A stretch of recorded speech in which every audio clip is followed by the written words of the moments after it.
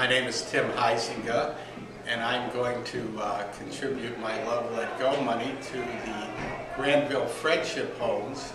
My nephew Daniel LaSaller lives in the home along with 5 other developmentally disabled men.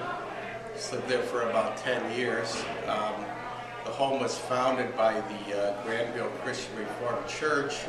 Granville is a suburb of Grand Rapids, Michigan.